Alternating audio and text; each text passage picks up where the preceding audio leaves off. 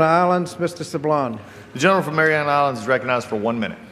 Mr. Speaker, I oppose the American Health Care Act because it fails to increase coverage for 3.8 million Americans in the insular areas, American Samoa, Guam, the U.S. Virgin Islands, Puerto Rico, and my own district, the Mariana Islands.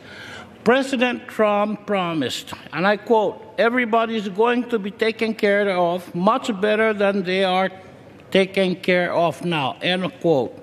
But that is not happening. Instead of taking the opportunity to take care of all Americans, the American Health Care Act ignores the insular areas.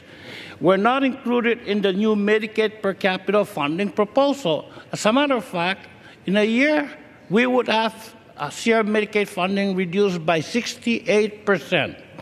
We're not included in the new Patient and State Stability Fund. And the new tax credit for insurance premiums is actually a new cost, an unfunded federal mandate imposed by Congress on territorial governments. Everyone in this chamber wants affordable, quality health care for all Americans. This bill fails to do that. So let us begin again. Let us work together on legislation to reach goal the President has set and many of us share. Insurance for everyone, not just the rich. The gentleman's time has expired. The gentleman from Virginia reserves.